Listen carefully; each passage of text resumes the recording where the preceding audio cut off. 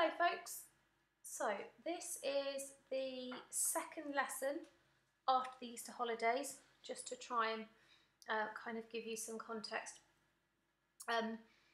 There is test for you to have a go at, and then the first lesson, or I should say the first lot of new content, was all about sediment in the coastal system, which started on page 20. This is after that, okay?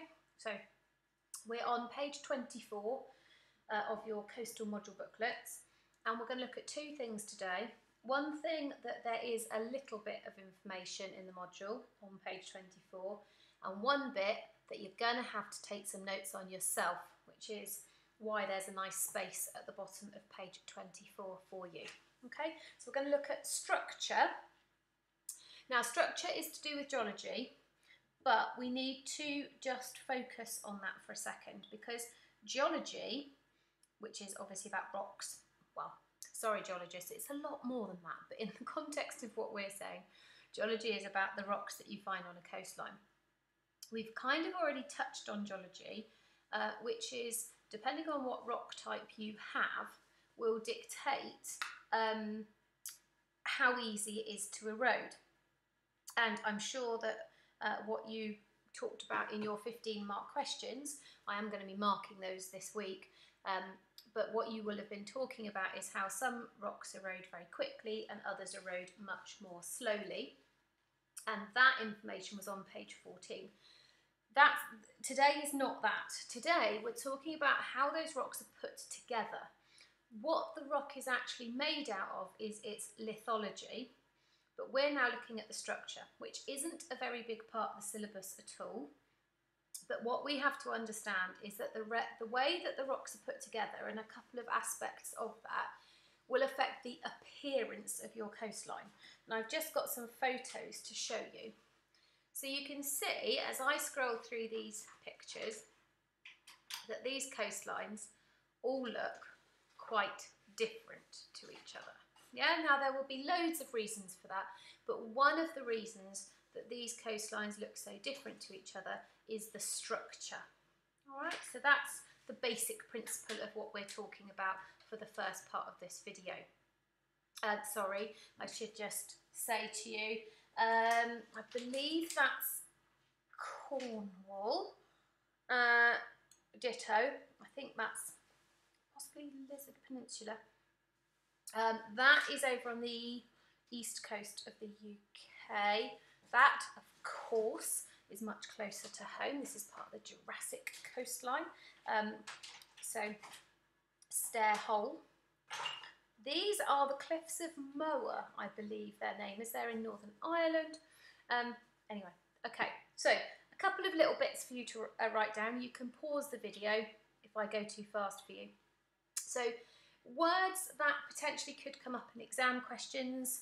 They're not huge parts of the syllabus, but just words that would be useful to recognise.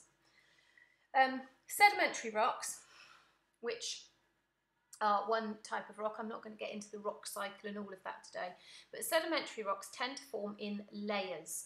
And if you look at the photograph in front of you, you can see some beautiful layers in that rock.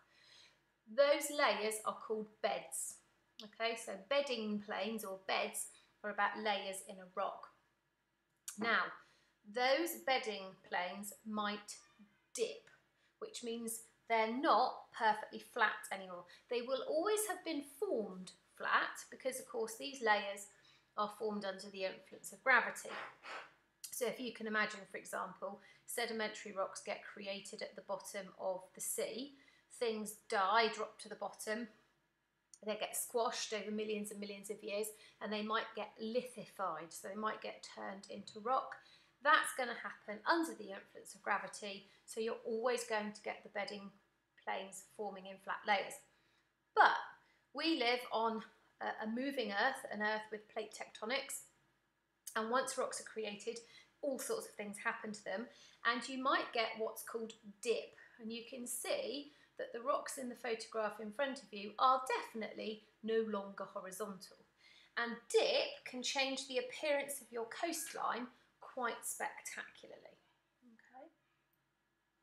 Folding is also very much to do with plate tectonics. If you can imagine, I'm sure you all know this, that the outer solid edge of the Earth's, the outer solid edge of the Earth is called the crust, and it moves around. We'll talk about that in year 2 when we get onto plate tectonics. But the immense kind of pressures and things that are happening when lumps of Earth are moving around the planet, you get folding, which is the picture on the left-hand side, and you get faulting, which is the picture on the right-hand side. Folding is quite beautiful. It gives you some lovely results, and you can see that the originally flat bedding planes are very definitely not flat anymore. And on the right-hand photo, you can see that the bedding planes don't match up anymore because something has caused a massive shift, usually earthquakes, plate tectonics, that kind of thing.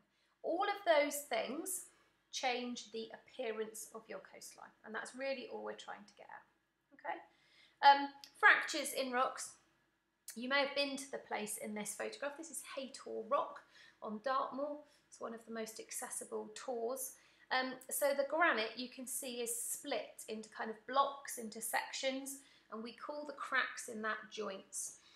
That has quite a lot of significance for coastal processes, because if you have cracks in your rock, that is what's going to be weathered and eroded and attacked. They are lines of weakness, and those lines of weakness are the way in, if you like, for your coastal erosional processes. So the rock is not yet completely separated, but you can pretty much see that it will be over time.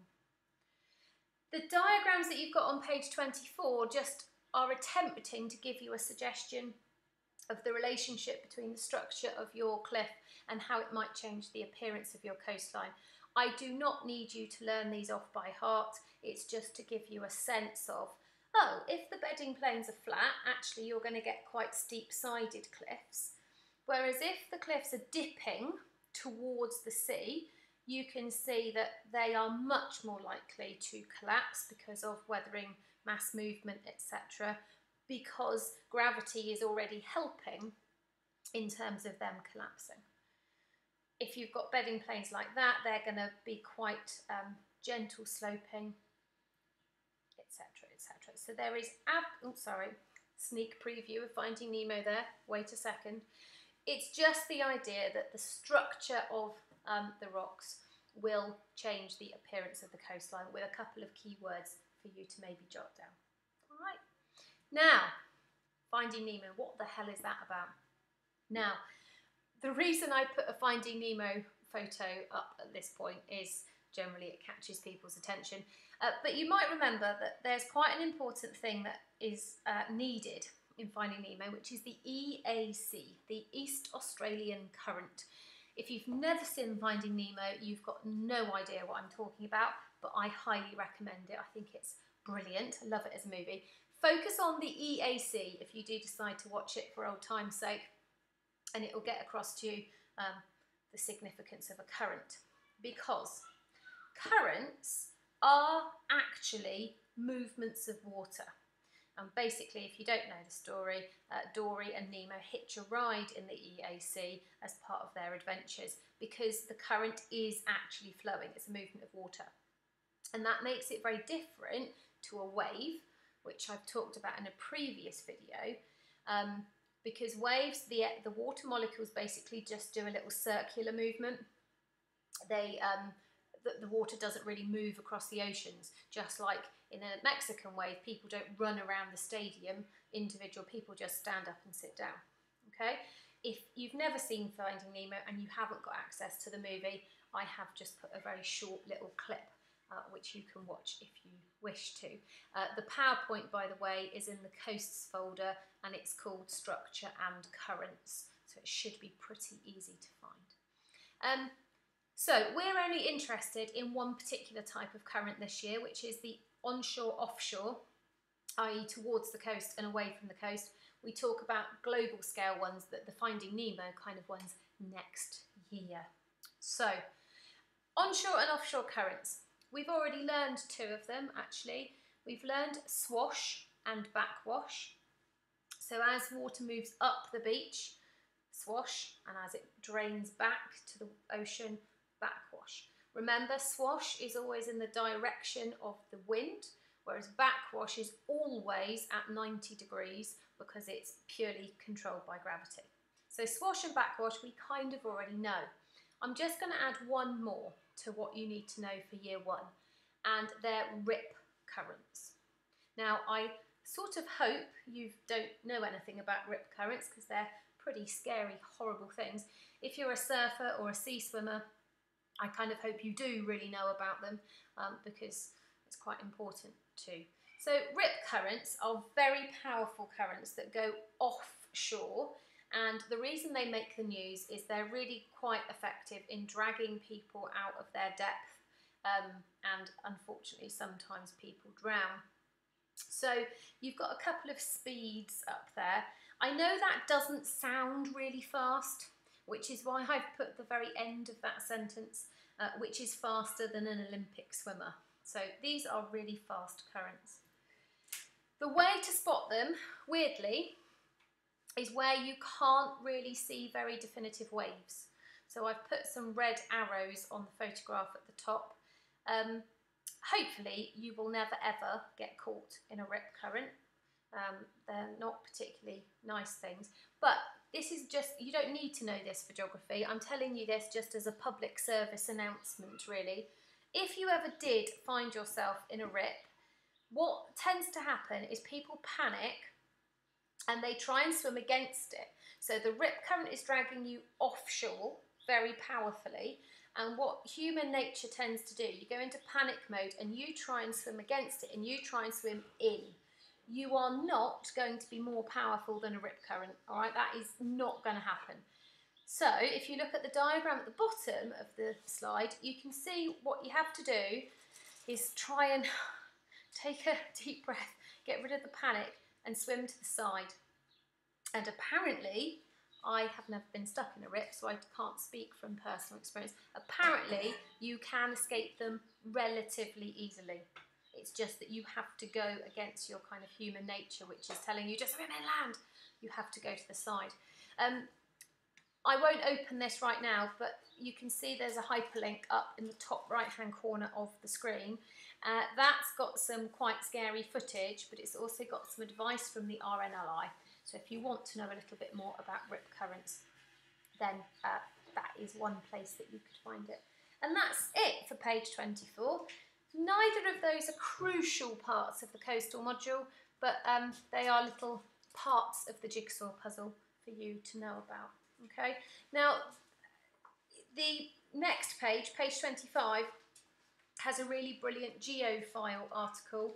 At some point, it would be really worth you having a read through and highlighting, because what it does is it basically takes quite a lot of the knowledge that we've been going through up until this point, and it sort of joins it all together and makes you realise that all of these pieces of the jigsaw puzzle that I've given you in each of the videos is beginning, hopefully, to make a bit of a picture. So pages 25 to 28. And then the next time I do a video, we will start looking at coastal landforms. Come on, Mr. Mouse. There we are. So we'll be moving on to something slightly different. Okay, thank you very much, everyone. Hope you're all okay.